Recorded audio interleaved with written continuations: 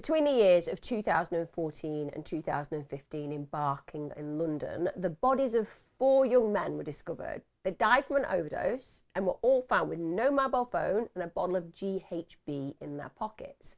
3 of the 4 men were even found against the same wall in the same churchyard. Despite the striking similarities between the deaths, the police didn't consider them suspicious and even refused to consider that they were connected, despite pleas from the families and friends of the victims. This is what happens when a twisted sexual predator has unlimited access to a litany of victims at his fingertips. This is the case of Stephen Port, the sadistic murderer who would become known as the Grindr Killer.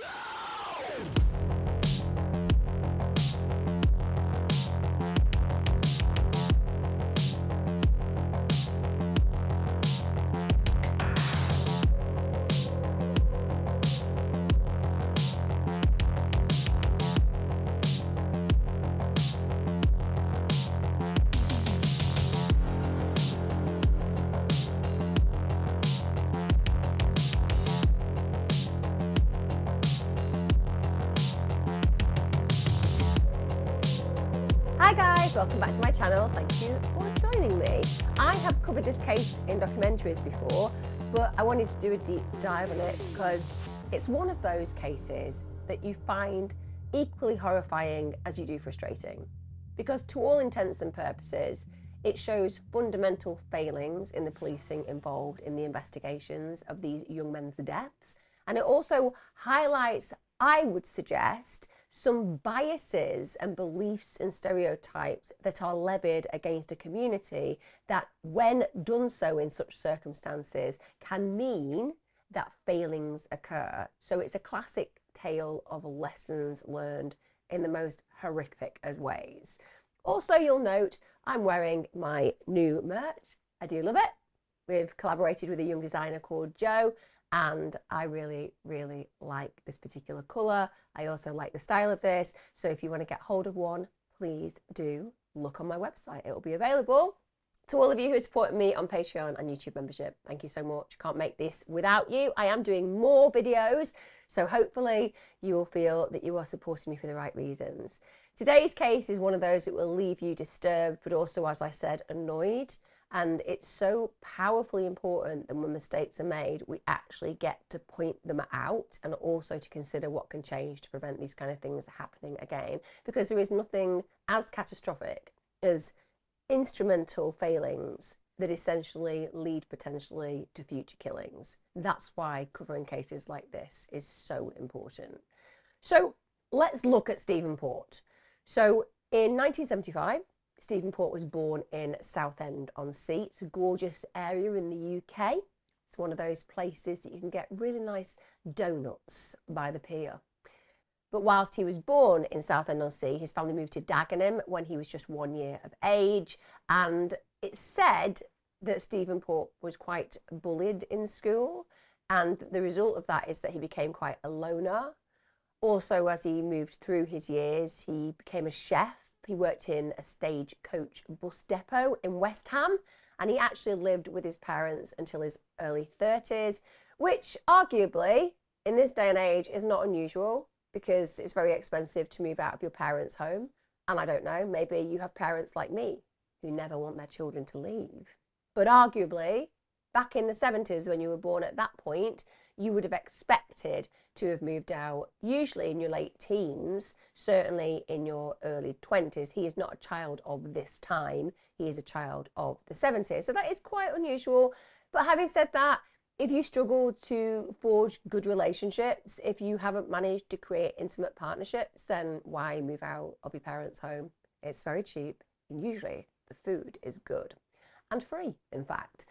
He stays there, like I said, until his early 30s, but then he does buy a 1-bedroomed flat that's located in Barking, East London. Now, I fully believe that the reason that he bought the flat in Barking in East London was because he had certain sexual fetishes. And I don't know about you, my parents used to let me come and go as I liked when I was a young person, but I think they would have drawn a line at things like chemsex parties. I'm just throwing it out there. I'd have needed to do that under my own roof as opposed to theirs. But I think that's the motivation. And one of his neighbours, a guy called Ryan, he said that Stephen had what he considered was an insatiable thirst for young teenage men. Straight away, me and Stephen Port would have an issue if we were in a room together. But this tells you about the type of sexual behaviour that Stephen Port is engaging in. I'm not saying that he was abusing children. I'm not saying that they were not above the age of consent, although it would be very unsurprising to me if he was having sex with people who were under the age of consent. But his particular type, attraction-wise, is for the younger teenage man. And he had what's known as a preference for twinks. So twinks are a particular group of individuals in the gay community who fit a particular look. So they're young, slim men. They tend to have quite a boyish appearance. So even if they're in their early 20s, they will look really young. And it's older guys on the whole who really go for that specific look. And like I said, lots of older guys who are gay like twinks, as in consenting, over the age that's appropriate, young men who happen to want to go for an older guy who can give them, shall we say, protection, sometimes a level of security financially, and the older guy gets a really good looking young man on their arm, so to speak. I'm not saying there's anything wrong with that. We see that consistently in the world with heterosexual couples where an older man is with a younger woman, and even these days with people like Cher, who I think is like 3 or 4 decades older than her partner.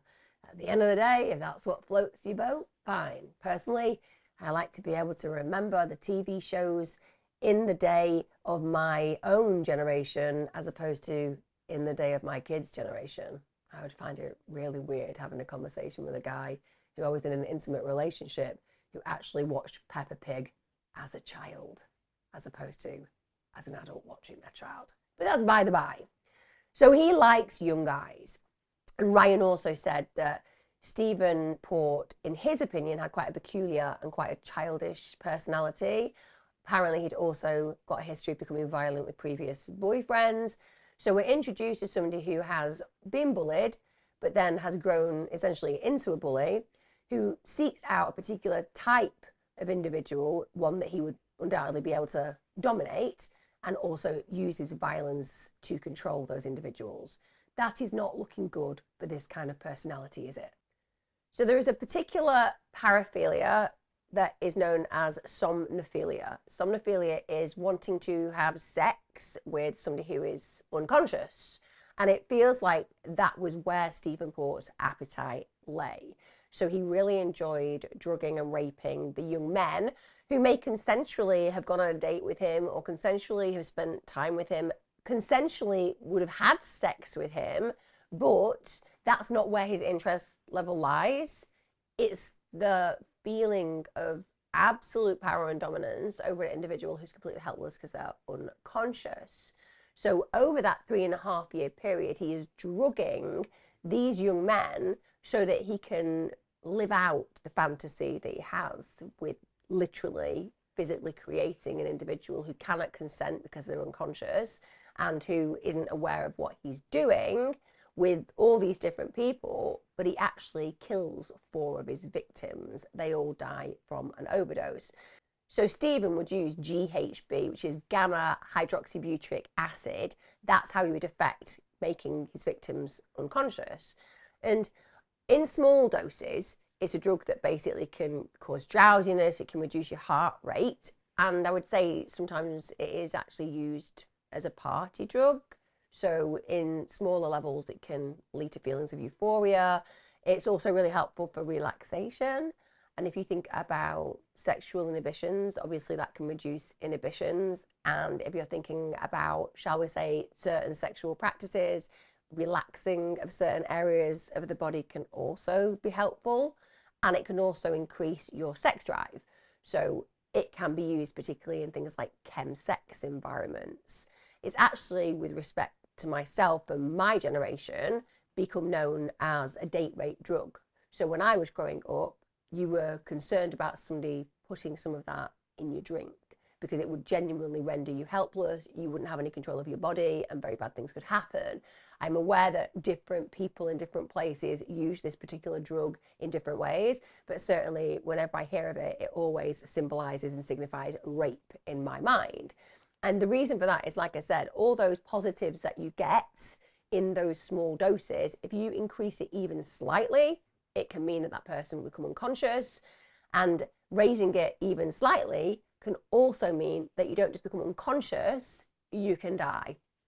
Now, despite the very obvious risk, Port would actually often give an overdose of GHB to his victims because he was so motivated by his sexual predilections and his desire to play out the fantasies he had in his mind with an unconscious individual and with an individual who can't consent, that he would prioritize that desire over his actual consideration for their lives and for what might play out if he gets the dosage wrong.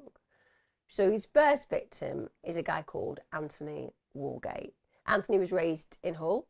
When he was 23 years of age, he was living in London. He'd moved there for university. He was studying fashion. He'd always wanted to be a famous fashion designer. So he really is getting his stuff together. He's getting his life together. He's moving forward. He's working hard towards that goal. And Anthony's mum said that whilst he was in London, she felt like he really blossomed, that he really stepped in to who he was truly meant to be. He loved his friends. He absolutely adored the life that he'd made there.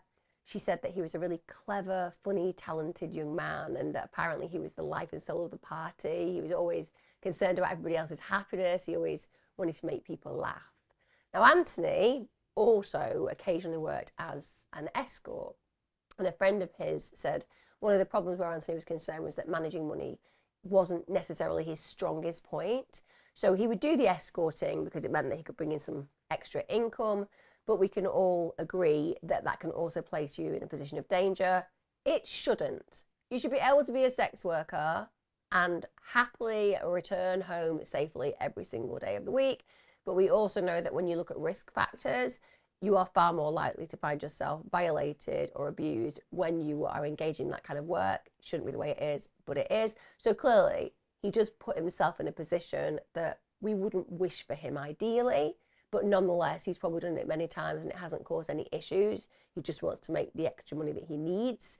But one of the things that's notable about Anthony is he was very cautious about who he met up with, and he was bright in the way that he did that. So he'd always send a photo and he'd always send the address of where he'd be going so he could tell his friends, this is where I am at, this is where I'm going to be, this is who I'm going to meet. And that is such a powerfully important thing to do. And Anthony was doing it. So he understood risk factors. Yes, he also knew that he was more likely to find himself in a position of risk when he's meeting strangers, but at least he had this protective mechanism around him so that people would be able to identify where he was last seen and who he was last with. So we get to the 17th of June 2014. Anthony, very sadly, meets Port. This is through a gay escort agency website called Sleepy Boys. Now, immediately we are drawn to the title, Sleepy Boys. So this is clearly a site that, shall we say, encourages individuals who may want somebody to enact being unconscious, or is more willing to take drugs that might make them seem more compliant through maybe acting out a fantasy where they are pretending they are fully unable to consent. We know out there is a site for every single kind of fetish, but the fact that it's Sleepy Boys immediately introduces us to Stephen Port's MO. It's what he's interested in, it's what turns him on. Stephen Port apparently promised him £800 for the night. That's a lot of money. £800 is a lot of cash. Even if you're not into that kinky stuff, even if it really doesn't interest you, the idea of role-playing, being unconscious, chances are you're going to be like, that's 800 quid. That's a lot of money. Maybe I can just close my eyes, go to my happy place, not really think about it again, walk away, quids in. They decided on a meeting place, which was Barking Station. Anthony arrived at the station at around 10:15 that night. But sadly, no one would ever hear from Anthony again. Because on June the 19th, 2014, Stephen Port calls an ambulance. This is at 4 a.m. and he calls them reporting that he's found a collapsed young man outside of a block of apartments in London. He said he'd noticed him as he was driving past. On the 999 call, he said, it looks like he's collapsed or had a seizure or something, or he's just drunk. When the police attended, an officer did immediately notice that there was blood and bruising on the torso, so therefore he thought maybe the death was suspicious. Also, there was no mobile phone on him, but he also found that there was a bottle of GHB in his pocket. There's a young boy, looks like he's collapsed outside. He looks like he's collapsed or had a seizure or something. He's just always just drunk. Did you see anything happen at all? No. Now, of course, the reality is that that young man is Anthony, who Stephen had literally dragged outside after he's given him this overdose and after he's raped him. He'd also been the person who'd placed that bottle of GHB in his pocket. He was also the individual who got rid of his mobile phone. And he did this because he wanted to deflect any suspicion away from himself. So he basically leads the investigators to believe that Anthony had given himself an overdose. Now, in spite of the fact that Anthony's body clearly had bruising on it, the death wasn't treated as suspicious. So it wasn't investigated as such. And what's really scary is when Stephen Port called the police about the body that he'd found, it turned out that the body was literally outside Stephen's own front door. So Anthony had literally been placed in front of Stephen Port's door. So he basically concocts this story saying that he found Anthony on his way home from a late shift at work. He said he didn't actually know the victim. And they buy into it. Even though this young man has been found slumped outside the man who's found him home, and even though there's bruising on the body, the police just accept that the drugs are there and therefore he must have overdosed. Now, Anthony's family and friends, they really were unhappy with this. They felt that his death should be considered to be suspicious, but the police wouldn't listen to them. And that's so shocking. Let's just change the gender and change the sexuality for a minute. Let's imagine that a woman is found slumped outside a man's home. She's got bruising on her body, and yes, there is a drug known as a date rape drug, so to speak, in her pocket. Would they handle that situation in the same way? Would they immediately say, well, she's clearly OD'd? Or would they think, this is strange that this man who lives at this address has found this woman propped up against his property door and she's got drugs in her pocket that are known to the authorities to be used in rape situations. It's really unsettling when you see a potential stereotype being used in a way that's so damaging. Because bear in mind, Port is a very dangerous man. And if he's walking our streets, then the streets he's walking are certainly not safe. Now, one of Anthony's friends told the police that Anthony had actually told him that he'd met up with Stephen Port a few days before his death. At this point, when he's confronted with this information, Port denies knowing Anthony, but then he did indeed say that Anthony had come to his flat and had actually died there whilst he'd taken a self-inflicted overdose of GHB. Stephen then said that he'd gone to work and he'd returned to find Anthony dead. So he said at this point, even though he'd done nothing wrong, he'd really panicked, so he'd put Anthony's body outside, called the ambulance.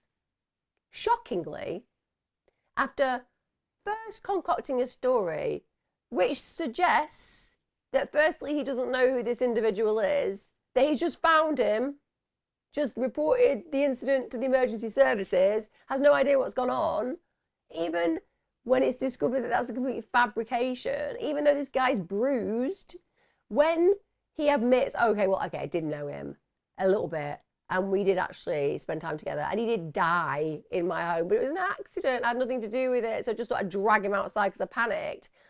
They believe him, and they just rule him out as a murder suspect. By the way, they took Stephen Port's laptop at this point because clearly you're going to want to see whether there's anything technology-wise that is a footprint that can lead you piece by piece to the suggestion that this individual is guilty of more than just finding an individual dead. But in spite of the fact they've taken the laptop, it wasn't submitted for examination until 10 months after Anthony had been killed. So bear in mind, 10 months. How many people could somebody kill during that period of time if they're a serial killer? And yet, that's how long it takes. And this means that they missed really important evidence, key things. So Stephen Port has searched things such as unconscious boys rape videos and date rape drugs. They absolutely are incriminating searches. This young man has been found dead, that particular drug is in his pocket, and this man, who was the last person to see him alive, is literally searching information about date rape drugs and also about unconscious boys being raped. It's, as far as I'm concerned, clear in those searches that Stephen Port is the reason why Anthony is dead. Get to the 20th of June 2014. This is when they carry out the autopsy to determine how Anthony has died. And indeed, they note that there's bruising under his arms, that his pants were inside out and back to front, which to anybody with any sense of logic demonstrates that somebody else dressed them. You know, it's obvious the clothes have been taken off and put back on by somebody else. But in spite of the fact that that's obvious and that the bruising is there, they determined that a drug overdose had occurred, but they actually couldn't determine what the actual cause of death was. So at this point, they end up sending the samples off for toxicology.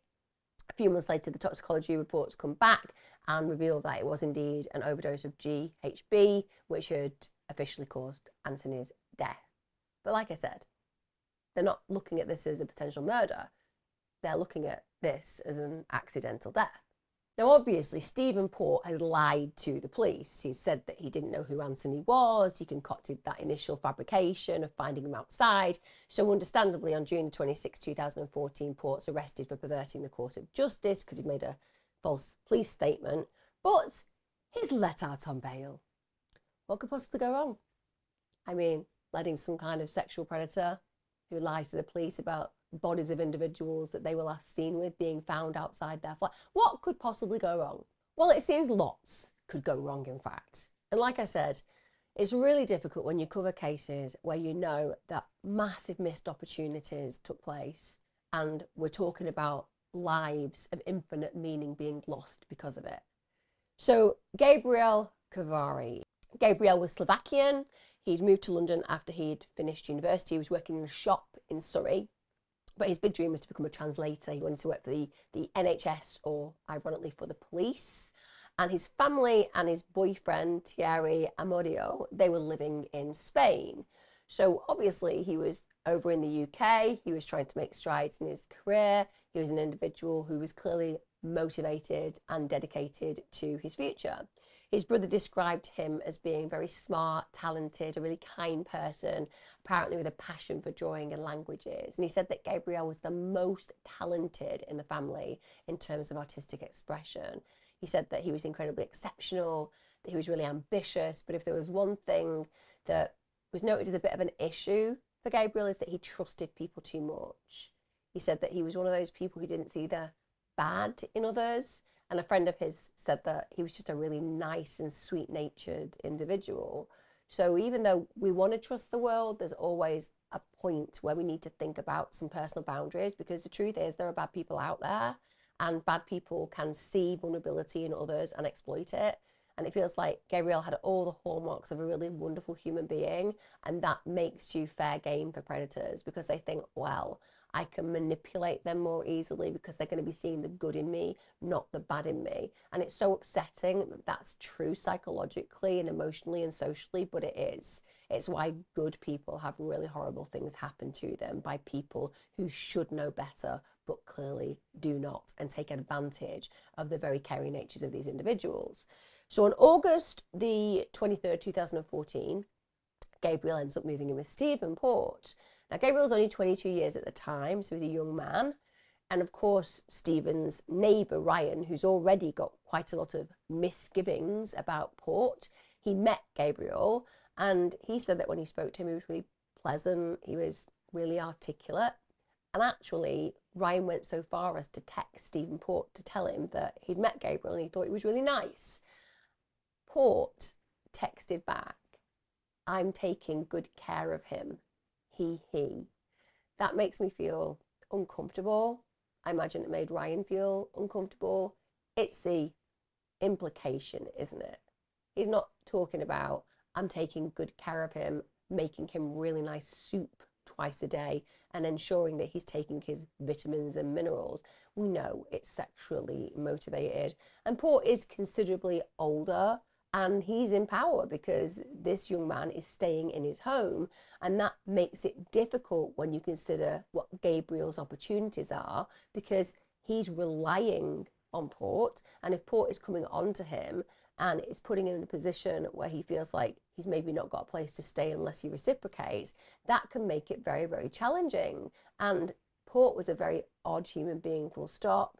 He's an individual who changes his appearance quite a lot to try to look younger, and he comes across as an absolute creep. And for somebody like Gabriel, who's smart and sweet and lovely, I would imagine the attention that Port is giving him is not welcome at all. But I also don't think that Gabriel would be the type of person who would be nasty to Port or disrespectful towards him. He's probably just trying to manage the situation in a pleasant manner. Gabriel actually texted a friend of his and said that he didn't have his own room at the time that he was staying with Port and that he actually slept on the sofa. He also described Port as a bit different and said he didn't want to sleep in Port's bed.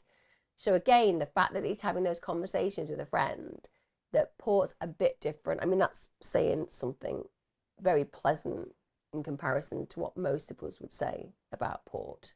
I can describe him a bit different, wouldn't be the words I'd use.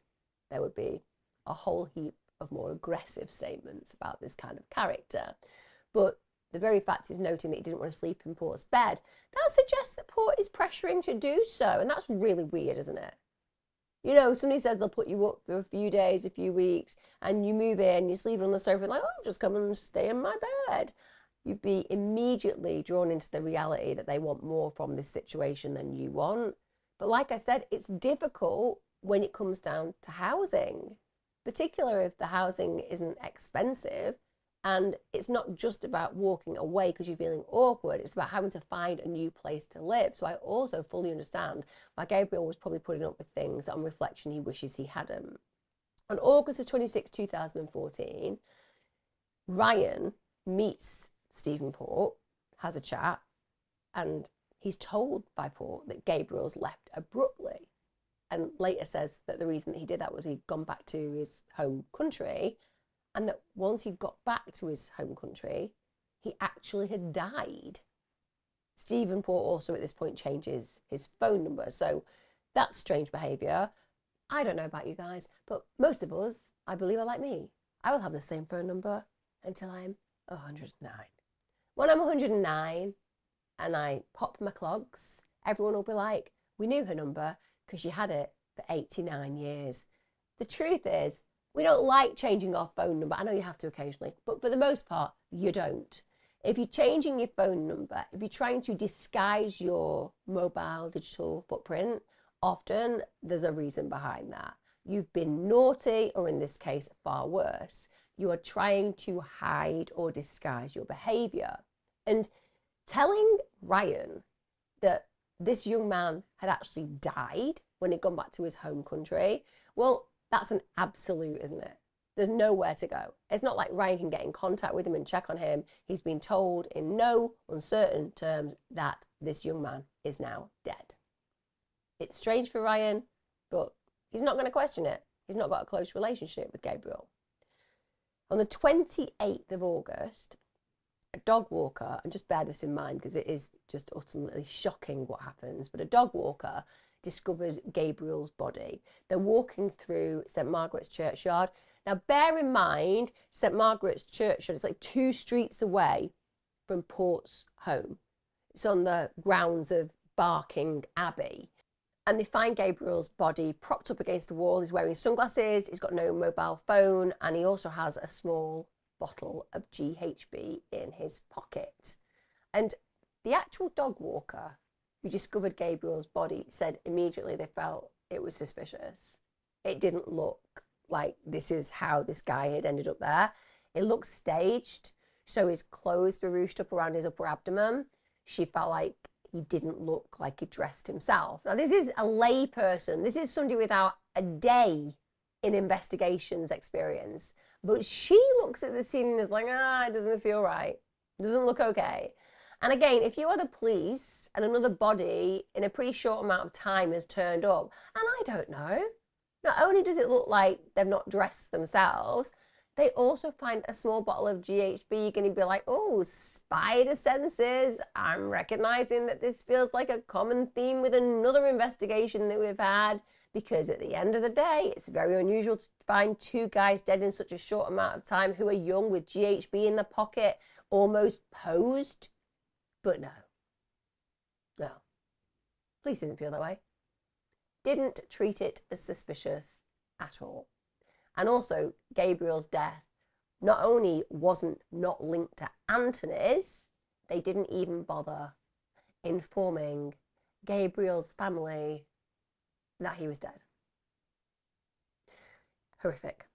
Now, obviously, to anybody with, I don't know, more than 4 brain cells, it should have raised alarm bells that Anthony's body had been found close by the other body that had been found only a few months earlier. They were of a similar age. They died in similar circumstances. At the end of the day, you're like, oh, victim profile seems to be very similar. Maybe, just maybe, we have the potential of a serial killer on our hands. No, that didn't happen. Then we get to the case of Daniel Whitworth. So Daniel Whitworth was somebody who was said to be really quite outdoorsy. He was really active. He loved riding his bike. Apparently his grandmother referred to him as a total joy. His father said one of the things about Daniel was that he was one of those people who knew where he was going, knew what he wanted to do, and he wanted to get into the world of catering once he'd left college. He said that he was one of those people who always had his priorities in the right place. He worked really hard, and indeed, when he left college, he did get a job as a chef at One Moorgate Place and Canary Wharf, which he absolutely loved. So another individual who was loving life, living life fully, doing exactly what he said he was going to do, chasing his dreams. But unfortunately, in spite of Daniel's life heading in the right direction, he has a sliding doors moment, which ultimately leads to his death when he meets Stephen Port through Fit Lads. On the 18th of September 2014, the two of them arranged to meet. Daniel's just 23 years of age at the time. So Daniel leaves work a little bit early and he goes over to Stephen Port's flat. The next morning, you won't be surprised to note that Stephen Port deletes his Fit Lads account. So this is an individual who's consistently trying to disguise the behaviour that he's up to online. On the 20th of September 2014, Daniel's body is discovered against the same graveyard wall where Gabriel was found. He was again found propped up in a sitting position in exactly the same pose as Gabriel. He had no mobile phone and a small bottle of GHB in his pocket. Are we just talking about a serial killer who's even leaving a signature? I know the GHB is being left there because it wants to indicate this individual has died of an overdose of it. But it's more than that, isn't it? You don't need to leave the bottle there. The police are clearly going to investigate on a toxicology level how that person's died. The fact that it's there, it's not just about him leaving the trace so the police connect it. It's about a calling card. They all have that little bottle of GHB. It's I did it. Here I am. Look at how I connect these killings. That's my thoughts, genuinely on it. I know it tends to be stated that Port was literally doing it to try to indicate how that individual had died and deflect away from his potential involvement. But for me, these individuals sat in the same positions, their clothes in similar situations, and also that little bottle. It's a hallmark of a particular killer. And I believe that psychologically and very consciously, Port was doing that because it's a reminder, as far as he is concerned, even if it's just a reminder for himself that he's responsible for those killings. It's a connector. Unbelievably, Daniel's body was actually discovered by the same dog walker who had found Gabriel's body. And that dog walker, who had initially felt that the scene was really suspicious when she found Gabriel, said finding Daniel's body in exactly the same circumstance, well, that would be suspicious to anyone, but apparently not by the police. Yeah. Allegedly, the police were not considering that 3 bodies of 3 young men, all in the same situation, with a small bottle of GHB, that doesn't seem a little bit fishy. And it's also worth noting that Port adds an additional layer to this murder. So not only does Stephen kill Daniel, he also goes ahead and writes a fake suicide note for him. And he places this suicide note in his left hand. And this suicide note is explaining, conveniently, that Daniel had basically been in a relationship with Gabriel Cavari. And Gabriel had accidentally overdosed whilst they were both taking GHB. So it's claimed that Daniel had basically sacrificed himself in a suicide because he couldn't live with the guilt of what he'd done. Now, this is especially cruel because this places responsibility for Gabriel's death directly on Daniel. That must have been utterly heartbreaking for the family. Clearly, it's not true, but that's what would be going out in the press. And the family are having to manage the loss of their loved one and his apparent connection with another death of a young man. Now, we know that this is, again, an attempt to direct the blame away from himself, but I also, again, feel it's a power trip. It's Port enjoying thinking, what's the additional layer I can outline here? I'm going to make a suicide note. I'm going to carve a story that neatly connects Daniel and Gabriel so that the police can package that away. Because arguably, it wasn't required. The police have not investigated the other cases, finding bodies very thoroughly. So arguably, when they find Daniel's body, why are they going to be thinking that Gabriel's got anything to do with it? I think that Port is living in a fantasy now. He wants to be involved in the case. Bear in mind, when we consider serial killers, very often they are so narcissistic, they want to be the center of it. And even though Port won't want to be caught for the killings, he will certainly wish to feel like a director in a movie when it concerns the deaths of these young men. And even though, like I said, it's convenient to try to deflect the attention away from himself regarding the authorities' perception of what's really played out, I genuinely think he's getting a real kick from this. He's getting stimulated by going a little bit further each time. For example, the first body is found outside his door, but then he actually takes the second and third body to exactly the same place, poses them in exactly the same way. The second one having sunglasses put on. Now this one's got a suicide note. He's upping the ante and drama on every single kill. And I think that's fueling and satisfying him. Now, Daniel's friends and family, they didn't buy into it at all. They did not think that Daniel had killed himself.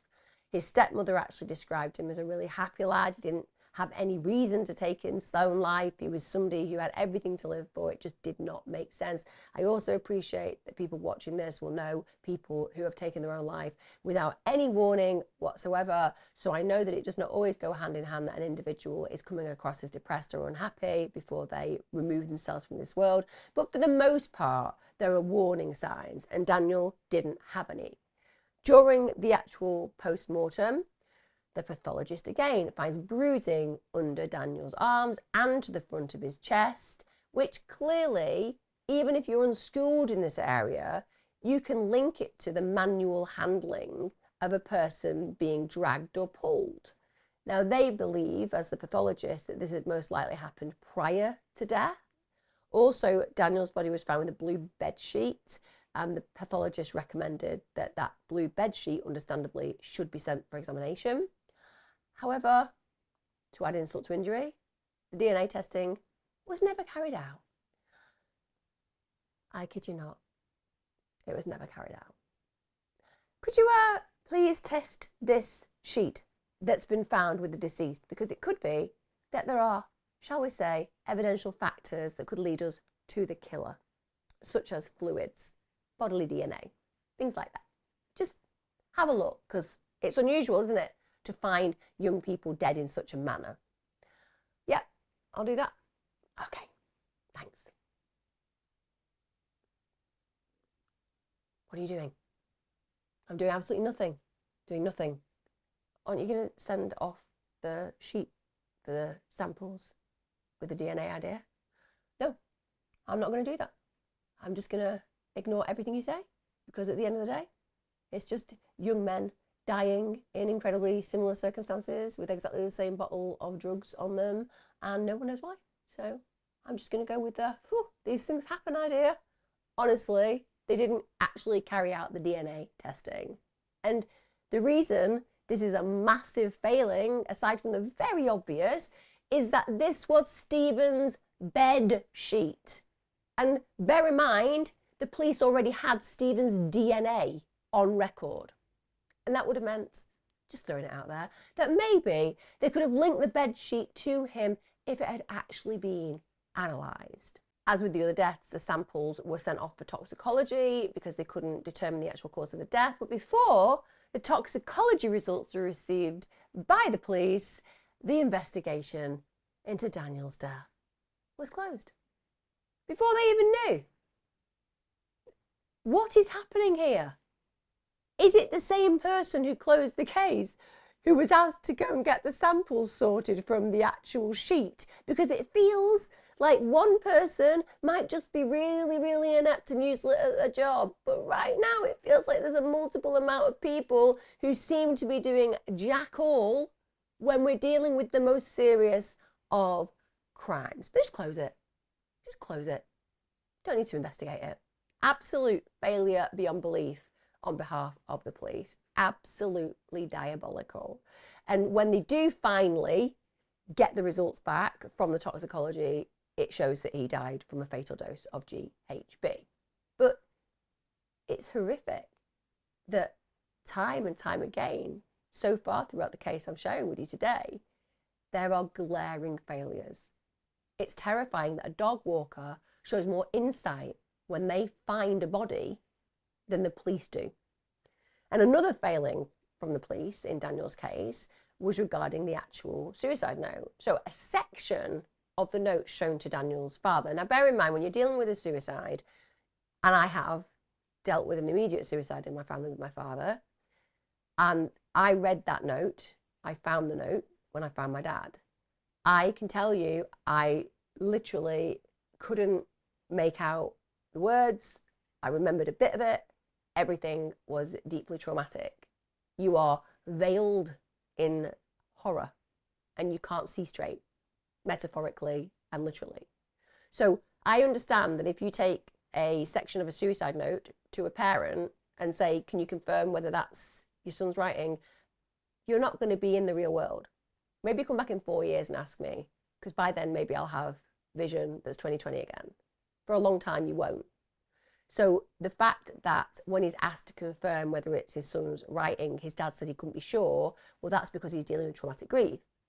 But he's not saying it is. He's saying, I don't know. I don't know whether it is. He probably would need to look at some letters of his son or cards of his son to confirm it. However, the police were like, so you're not sure?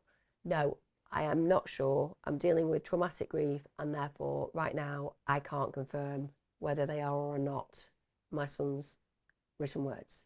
So you're saying that you're not sure? Yeah, I'm not sure. So you're saying that you're sure?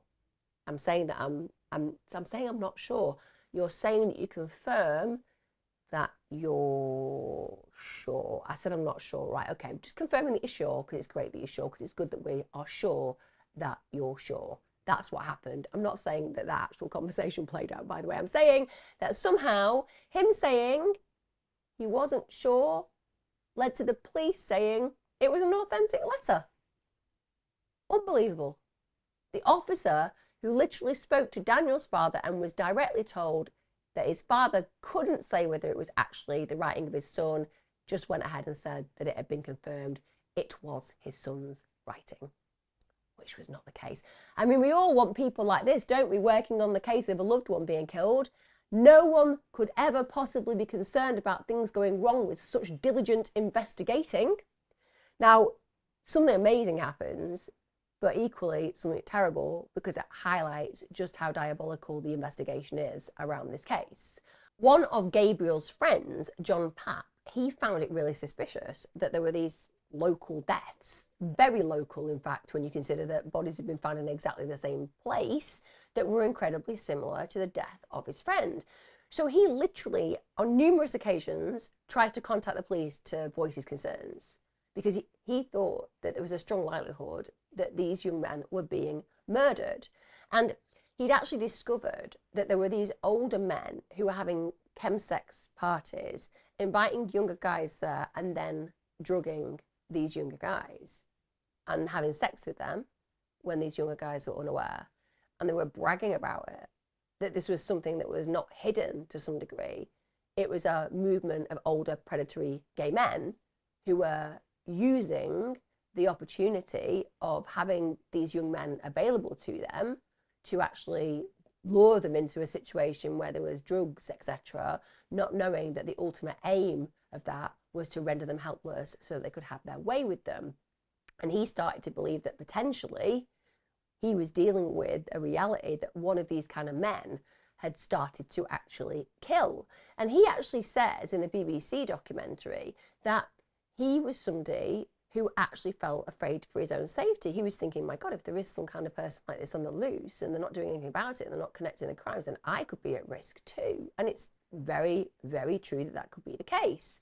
So he's knocking on the door. He even goes to his friend's inquest. So he watches as the coroner questions the police. He said the police didn't know what they were doing. They really didn't have their house in order. They hadn't got information that was really important.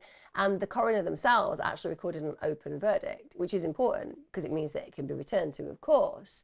So this particular friend, John, was deeply disturbed because he was doing investigations personally and he was showing in his mind a firm link between the deaths of these young men and a strong likelihood that a serial killer was on the loose.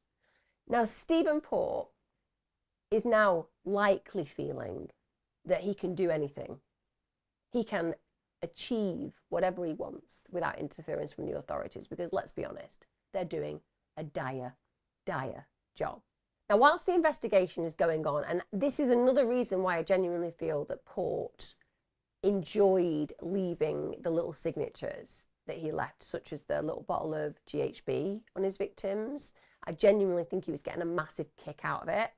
And that's really reinforced when he takes out a fake Facebook account under the name John Luck. So he pretends to be this 21-year-old gay former porn star from California. You're thinking, 21, former porn star? Not a very long history there, is there? Maybe 26, you could have gone, oh yeah, they come and go quickly, these porn stars. That sounds inappropriate when I think about how I just said that. But you know what I'm saying. When I say they come and go, I mean, you know, it eats you up, that industry, doesn't it? But 21, it's very young, isn't it?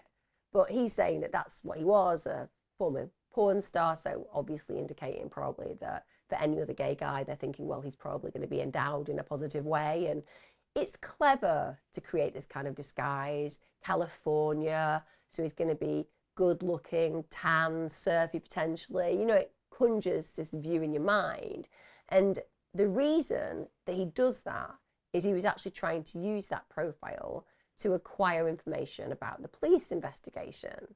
So he's trying to figure out what people know in the gay area, particularly younger people, as regards the information that they might have about the police investigation. Now, of course, the irony is here that Stephen Port probably thought there was a police investigation, but there wasn't, because the police were just like, oh, another body, never mind, it's just coincidence.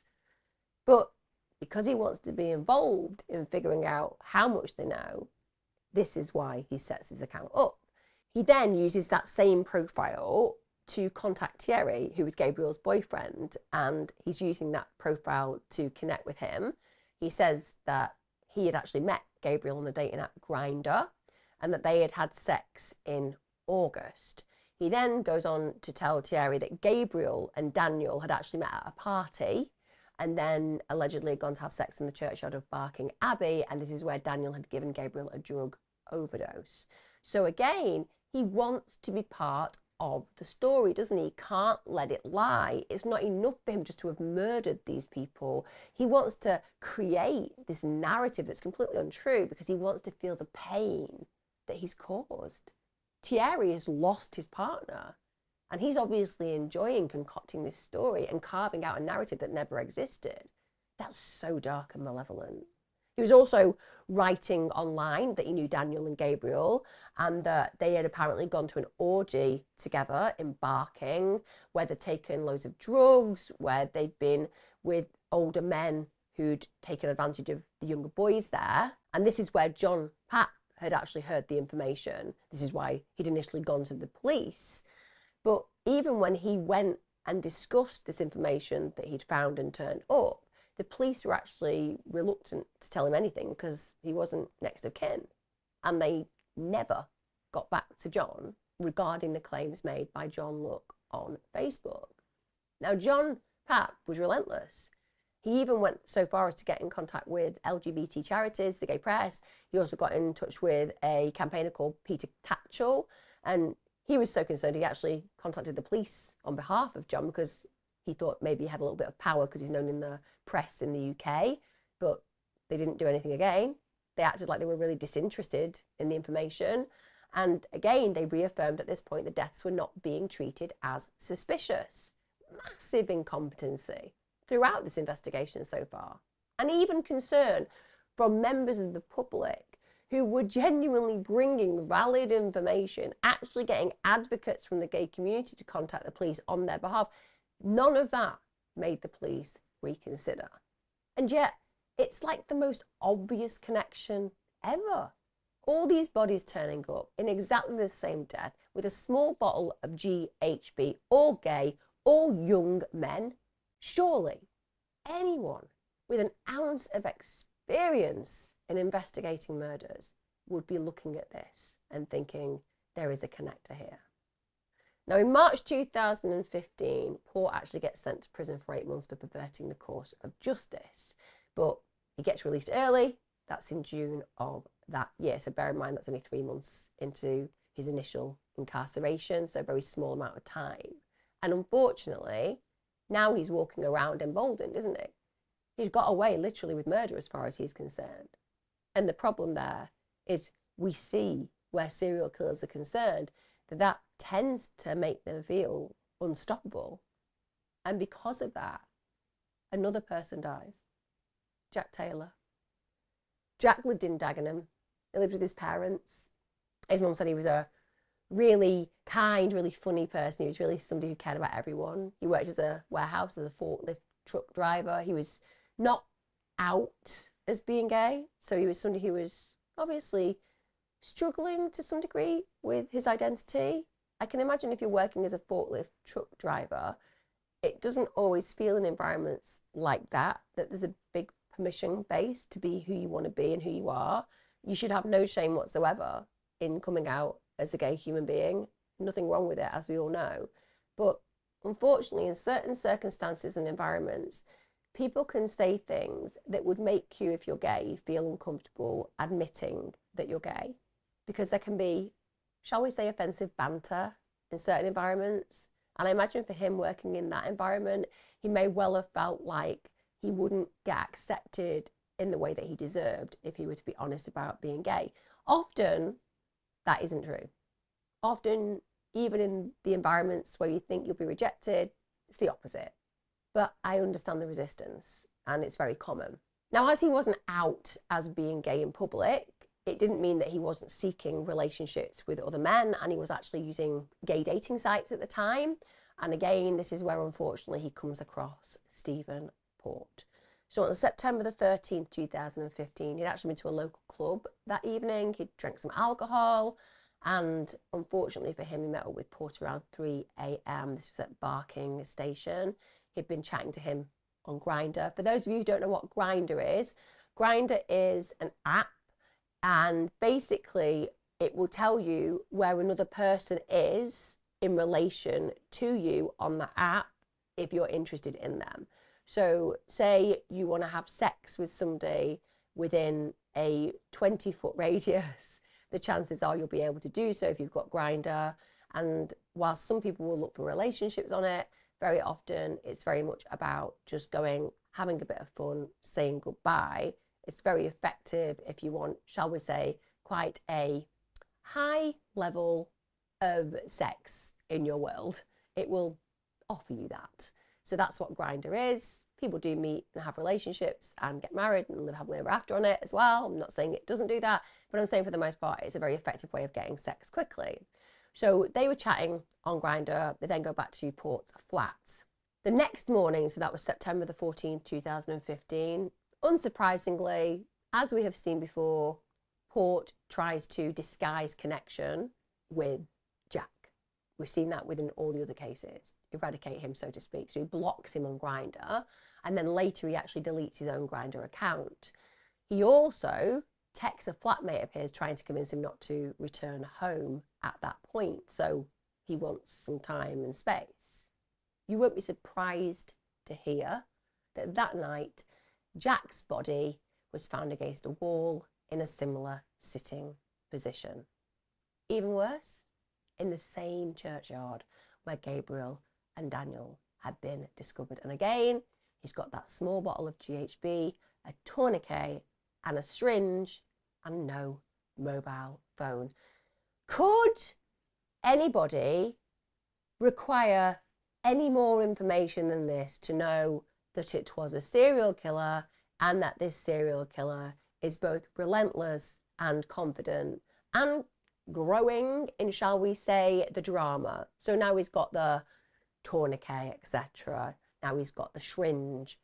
He's literally taking the mick out of the authorities. He's just making this into a whole theatre.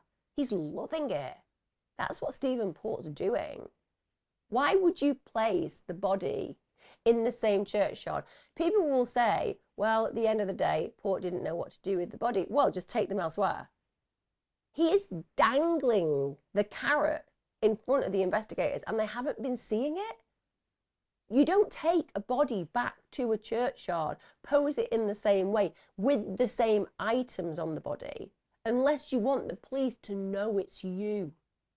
He wants the police to know he's responsible for all of the killings. He doesn't want them to find him, but he wants them to connect the killings. Again, it's found that he had fatal levels of GHB in his body, and they found that his death had occurred due to a mix of GHB and alcohol. Now, Jack's family immediately know there's something absolutely not right about this. Jack was anti-drugs, so there was no way he was going to die of a self-inflicted overdose.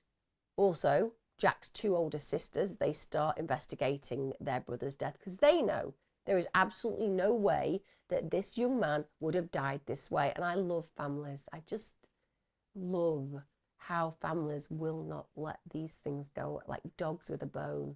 And the same with the friend who just wanted the police to investigate further. There are people with indelible links to the humans that are lost who love them so deeply they will not let their legacy get lost. So the sisters, much like John Papp, realise these young men embarking have all died in similar circumstances. So they go to the police and they ask them, could there be a connection? This seems a little bit too close for comfort. They seem so similar. And guess what happened? The police were like, yeah, no, there's no connection. It is unbelievable. What? Yeah, there's no connection. There's no connection whatsoever. Could you just run through what the deaths are? Oh, right, okay, well, the deaths that we've investigated that are completely not connected, this is what happened. The first one was found slumped outside an address, and it turned out they'd overdosed on GHB. The second body, the third body, and the fourth body, they were all found in the same churchyard, ironically by the same dog walker for two of them, and they were all found posed looking like they'd been dressed by somebody else with a little GHB bottle on them. They're all gay, they're all young, they all meet a kind of similar victim profile. So they're the cases we've been investigating, but obviously they were just overdoses. You just literally connected them all, like as if they were all connected. No, it's just coincidence. They have nothing to do with each other. It's all irrelevant. It's just one of those unlucky places. What I would suggest is don't go near that churchyard at night, because it seems to be a place where a lot of people OD for absolutely no reason whatsoever, usually without any history of any mental illness or mental health problems. Yeah, so anyway, I've got to go because I've got to do something like send a sheet off for genetic or DNA or ancestral or something testing. Oh, is that a sandwich? Honestly, I kid you not. Literally, even though now they've had several people saying this has got to be connected, they don't believe it is. They're just dismissed. But then CCTV footage is discovered, and guess what? It features Jack walking with Stephen Port near Barking Station. This is literally from the night before Jack's death. At this point, the police release the footage eventually. This is because Jack's sisters are saying this footage exists of the person who is last known to be with him. We want the public to come forward and say if they know who he is. So anyway, on the 15th of October 2015, this is within 2 days of the footage being released, thank God Stephen Port's identified from the CCTV. At this point, finally, he's arrested on suspicion of the murders of 4 young men. The 4 young men whose lives he had horrifically cut short. Now, bear in mind, we're talking about deaths of individuals who should never have had the opportunity to be murdered because this man should have been in prison. So even though they've got him now, that doesn't bring back to life those that were lost because of the incompetence. So the same month that they identify and arrest Stephen Port, the Metropolitan Police voluntarily refer themselves to the Independent Police Complaints Commission. It's not as if it's an individual though, is it? It's not as if the person is turning themselves in to be actually independently looked at. This is the Met Police referring themselves to the Independent Police Complaints Commission because they have to. It's protocol. It's what you do when there are such grave misgivings in a case. Obviously, this is because there were a lot of concerns about how the initial investigations into the 4 men's deaths were handled. And they actually ended up investigating 17 officers because there was alleged misconduct. The actual investigation was lengthy. And after that lengthy investigation and those 17 individuals being looked at for possible misconduct, none received any disciplinary action. None. So let's just run through that a minute. So the Met asked the Independent Police Commission to investigate whether they'd done anything wrong, because obviously they'd done a lot wrong. And of the 17 individuals who were investigated, apparently they'd all done it right, and there was nothing to see here. Ludicrous. This is why systems are broken. Because even when it's blindingly obvious that every man and his dog essentially thought that what was going on in the Stephen Port case was horrific, no one was brought to justice for it. And if no one takes responsibility and accountability for these kind of misgivings and failings, nothing changes. Now, obviously, when it came down to Port, he denied the charges of murder. He pled not guilty to all 4 counts, which is likely to do with the fact that in his mind, he's thinking, well, they can't prove I murdered them. Even if they get to prove that I'm involved, I'll just say that all of these individuals took the drugs and voluntarily killed themselves by mistake, so to speak. And I had nothing to do with that apart from being present. And yes, I was scared. And yes, I was unlucky, but I definitely wasn't a murderer. But there was a lot of evidence against Port. So number one, just on a causation level, you look at the chain of causation leading to the deaths. 4 of the men all spent their last moments with him before dying. Also, you know that suicide note that the father of Daniel had said might not be his writing. Well, the reason it might not be his writing was because it was Stephen Port's writing, and a handwriting expert confirmed that beyond any doubt whatsoever it was. And the notepad it was written on was even found in Stephen Port's flat.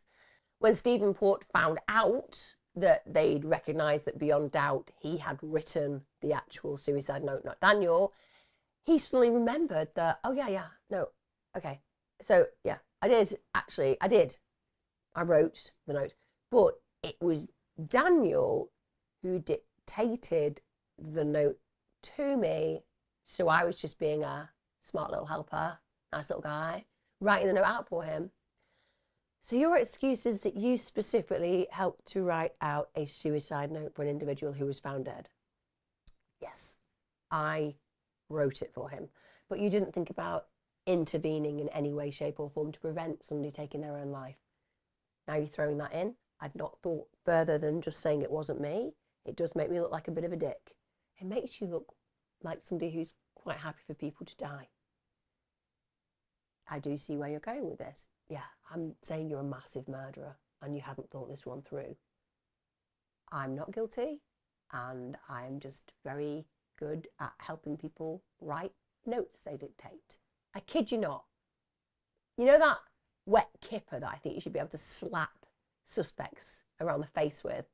I want a tuna in this case, because tunas are massive. I don't know whether any of you have had any contact or connection or understanding in your life of what tunas can be like. And I don't eat any fish or meat, but I'm saying, if you were to get smacked around the chops by a big tuna, well, you wouldn't be in the room you were smacked in.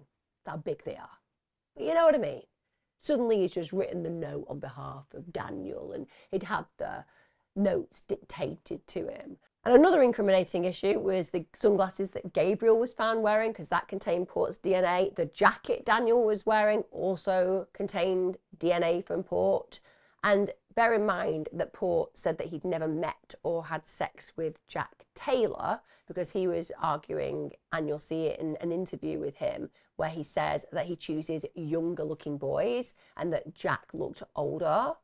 But then at trial, he actually said that Jack had been in his flat and that he had given himself drugs whilst he was there, and that allegedly the two had parted ways, and then Jack must have conveniently died, not in his flat, but elsewhere. And I mean, that's Jack Taylor, so you don't recognise? No, I don't. Jack Taylor? No. So, have you ever slept with this male? No. Had sexual intercourse with him? It doesn't look like the type I would go with myself. He's not the sort of person you'd go for? No, I tend to more... It's more younger, drinky boys, more younger boys, but not... he looks older. It's laughable, but nonetheless, it just denotes how little accountability and responsibility Port is taking for the crimes he's committed. Another incriminating factor is that Stephen's own sister, she actually spoke to him on the phone on August 26th, and he literally told her that there was a body of a young man in his flat. So that's going to be a little bit disturbing, isn't it?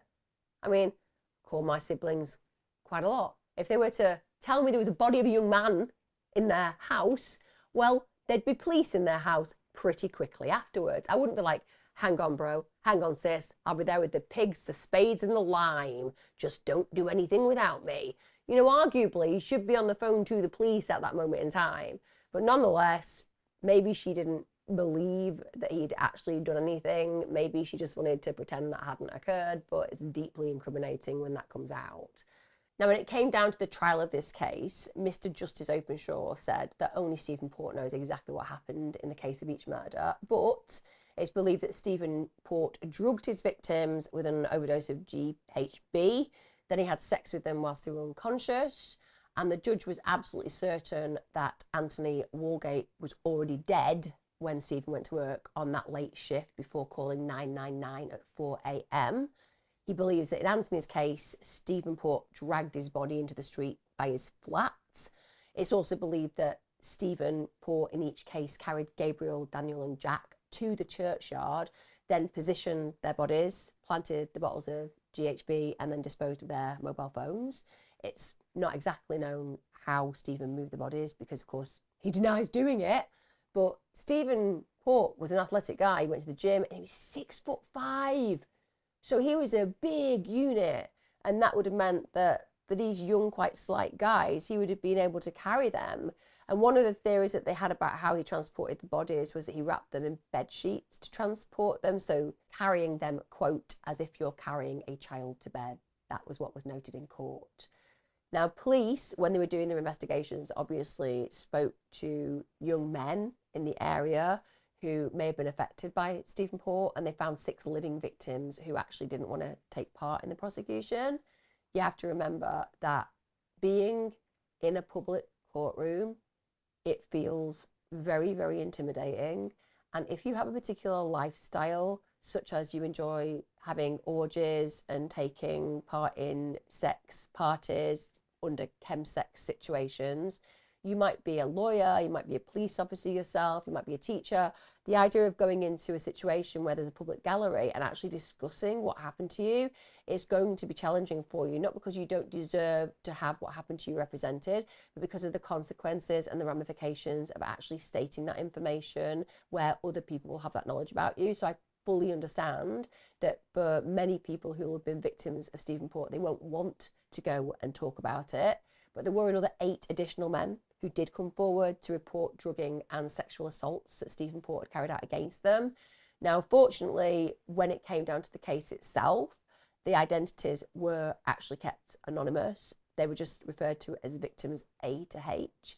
So victim A, they were a university student who was 19 at the time. So he met Stephen Port in 2012 through Grindr, went to his flat. He was given red wine, but after he drank it, immediately realised it had been spiked because he saw powder at the bottom of the glass. And then Stephen dragged him to the bedroom and raped him.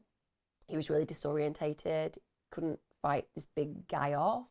And he actually went and sought medical advice after the attack, which is just horrifying. Victim B, he was 20 at the time when he met Stephen in 2014.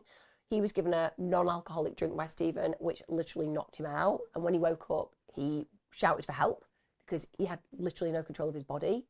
And Stephen Port took him to the station at Barking. And at this point, he was vomiting a green liquid. And the victim was unable to determine whether he'd been raped by Stephen. But I think we can all agree it's highly likely. Victim C was known to Stephen Port, and they had actually had consensual sex in the past. But he knows that during some of these circumstances and situations, he was definitely unconscious. Victim D, he was 22 years of age at the time, and he was actually described by Justice Openshaw as being acutely vulnerable. This was because at the time that he met Port, he was actually undergoing gender reassignment, and he'd also suffered from a head injury and an assault, and he was suffering some very long-term consequences. In 2015, Port knocked him unconscious by spiking his drink, didn't just rape him, but filmed him doing so. And then, to add insult to injury to this victim, he even made that victim watch the footage the next day. Victim E, that was a 35-year-old. In July of 2015, he met Stephen Port on Grindr. He actually did consent to anal sex with Stephen, but Stephen, in spite of this consensually being allowed to have sex with him, didn't feel that was enough. So he gave him drugs anally with the guise that he was applying lubricant. And Victim E actually realised what had happened and then left Stephen's home. Victim F, he again met Stephen Port on Grindr. That was in 2015. Like with Victim E, Stephen gave him drugs anally, despite the fact that he made it clear to him he didn't take drugs, and Stephen then had sex with him whilst he was really dizzy, whilst he was in shock, and then he actually became unconscious. Then we have Victim G. Again, he was known to Stephen Port, but they had kind of lost contact, but they did make contact again through Grindr in September 2015. Again, Stephen Port surreptitiously applied drugs anally, and then the victim felt really drunk and really dizzy, but fortunately managed to leave. Victim H, again, known to Stephen Port. He was 24 years of age in October 2015, and he'd actually fallen on some really hard times. He'd lost a relationship, and he was actually dealing with homelessness and alcoholism, so really vulnerable situation. So he ends up staying with Stephen for a couple of weekends. Whilst he's living with Stephen Port, he felt really pressured into snorting a few lines of drugs, but he was also given drugs anally without his knowledge. He became unconscious and he knew that Stephen Port had had sex with him. So what's really interesting is you'll note that most of his victims, they had actually consented to have sex with him. So the very fact that they were willing to have sex with him demonstrates that Stephen Port was not interested in the sex. He was interested in rendering them unconscious to then use them as he wished to use them. It was about raping them. He didn't want consensual sex. I didn't get him. I didn't turn him on. I didn't give him his kicks. He needed them totally helpless. He needed to play out his dark fantasies into actuality, in spite of the fact that he could have had willing partners. Wasn't a willing partner he wanted. He lured them there on that false pretense. He wanted to use and abuse them after rendering them unconscious, after drugging them to a degree that, as we know, could have killed them. And again, that's why I come back down on this level of believing this is a violent, sexual, serial killer, sadist, predator, murderer. Genuinely. I don't just think this is a guy who ever just intended to rape these men. I think that killing was also part of his toolkit. I think he didn't want to kill all of them. He could get his kicks most of the time from rendering them unconscious and raping them. But I think that occasionally he liked having that complete domination over their bodies and ultimately snuffing out their very lives.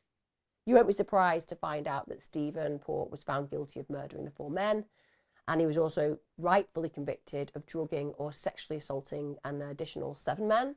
So in total, he was convicted with 22 offences against 11 men, 4 counts of murder, 4 counts of rape, though he was actually cleared of 3 counts of rape. I don't know why they bothered clearing him of those 3 counts of rape. I just think with all of the information I've given you today, he's guilty as hell of whatever those people say. This man is deviant and dangerous beyond belief, but that's what happened. He also got charged and found guilty of 10 counts of administering a substance and 4 counts of sexual assault. So the sentencing of Stephen Port happened on the 25th of November 2016, and Mr. Justice Openshaw and me do not agree. I'm going to just put it out there. I don't agree with this summing up where this particular judge is concerned. I do agree with his sentencing, but I just have a difference of opinion when it comes to the viewpoint he has about Port. So this is what Mr. Justice Openshaw said. He said, I accept his intention was only to cause really serious harm rather than cause death. But he must have known and foreseen there was a high risk of death, the more so after the death of Anthony Walgate, the first victim. No. I don't know how you guys feel, but no. I think the judge has got it wrong. If you are drugging somebody and you happen to kill them, that should be enough to stop you ever drugging anyone again. If you then drug another person and they die and you don't change your behaviour, in fact, you carry on down that road and you kill another too, there is absolutely no way that you were not considering that they may well die and that you'd not considered how that would impact on you. He knows, he doesn't care. If they die, if I kill them, that's fine. And we're talking about a sexual sadist of a high level here. There is nothing more alluring, captivating. There is nothing more fueling than knowing that you have the ultimate power, seeing the impact of your destruction. I absolutely believe that Stephen Port had been a sexual sadist and a rapist for a very long time. But I also believe he had graduated and he had become a relentless serial killer who would have continued to kill again and again and again. Now, despite the judge acknowledging that he didn't actually believe Stephen's intention was to kill, and like I said, I disagree with him on that part, we do agree on what he said next. He said, the seriousness of the offending is so exceptionally high that a whole life order is justified. Indeed, it is required. So, amen to that. No matter what me and the judge disagree on, when it comes down to the sentencing, we are both on the same page. Never going to walk the streets again, sweetheart. You will never get the option to kill again. Stephen Port received a life in prison with no minimum term. So he's going to die in prison. And that is a very good thing, full stop. Now, understandably, police failings. Let's just look at them. So in December 2021, there was actually an inquest to the death of Anthony, Gabriel, Daniel and Jack. And it was ruled that fundamental failings by the Metropolitan Police probably contributed to 3 of the 4 deaths. Sorry? I'm all on board with this about the failings. Can we get rid of the word probably? Many of you will have never been to a coroner's inquest. Honestly, personally, in my experience, it felt a little bit like a kangaroo court in the fact that it's just, what do we want the result to be? Okay, let's do that. Even when they have things in front of them that you know on one level, when they're reading out what they believe to be the verdict, actually they know fundamentally to be untrue. But that's my personal experience. Unfortunately, I have been in circumstances where I've had to attend and where the result has been awful for the family. But nonetheless, putting the word probably contributed to 3 of the 4 deaths is an insult to every single family member affected in this case. It's absolutely awful that friends and sisters of victims were doing more to connect the dots than the actual authorities. But that's what they said. It was ruled that the fundamental failings by the Metropolitan Police probably contribute, just probably, not actually, not did, not obviously did, just probably. The families of the victims all believe that homophobia played a role in the reluctance to take the cases of the deaths of the 4 young men more seriously, and I can completely understand that. Jack Taylor's family actually released a statement through their solicitor saying the inquest identified fundamental failings and basic errors in the investigation into Anthony's death, which meant that Port was free to go on to kill Gabriel, Daniel and Jack. And absolutely, 100%, that's true. They then went on to say Port was jailed for life, but the police have blood on their hands too. It is time for them to be held accountable. I can hear the rage in that statement, and I would feel rageful too. The Stephen Port case was described as a calamitous litany of failures from which the Metropolitan Police has reportedly still not learned from. The inspector of the constabulary, Matt Parr, said that it's very difficult to explain how such obvious murders, linked murders, were completely missed at the time, and that the risk of something similar happening again has to be minimised. I mean, yes, it does have to be minimised, i.e. the chance for this to happen again should be eradicated completely. It's unbelievable how something so sinister could happen time and time again because the police didn't do their work. In April 2023, a watchdog report found that the risk of homicides not being identified by the police is way higher than it should be, which isn't the most reassuring situation, is it? It's not very reassuring that murders aren't being identified as murdered by the police at a level that shouldn't be occurring. That's terrifying. Some officers were even heard saying that they relied on luck to find links between deaths. You don't need luck, love. You had little bottles of GHB, bodies propped in the same scenario with clothes that had clearly been placed on them, all connected to a local area. That's not luck. That's just the most obvious connection ever. But because of that, it's been said that history could repeat itself if improvement doesn't occur. And that's really concerning, isn't it? Considering that this is being said at a time a decade after the murders were carried out by Stephen Port. And still, the fear is that these failings could occur again and again and again. And I genuinely do understand the frustration and upset of the families who have lost their loved ones to Stephen Port, because they feel that the police looked at these gay young men and judged them totally inappropriately. Their expectation that young gay men are having lots of throwaway sex, taking lots of drugs, living a more risky lifestyle, clouded their actual investigative capabilities and capacities. Every human being has a story. We agree and disagree with certain elements of all the people that we love's lives that they lead, but every single one of them is worth everything. And each of those individuals' lives should have been taken as a priority to investigate and make sure that no stone was left unturned to investigate what had happened to that person, no matter where they came from, what their sexuality was, what they enjoyed doing in their pastime. None of that should have meant that they were literally seen as accidental overdoses, when clearly it was obvious to everybody, including random dog water, that that simply wasn't the case. They had Port at the very beginning of this, and because of those failures, he got to kill again and again and again.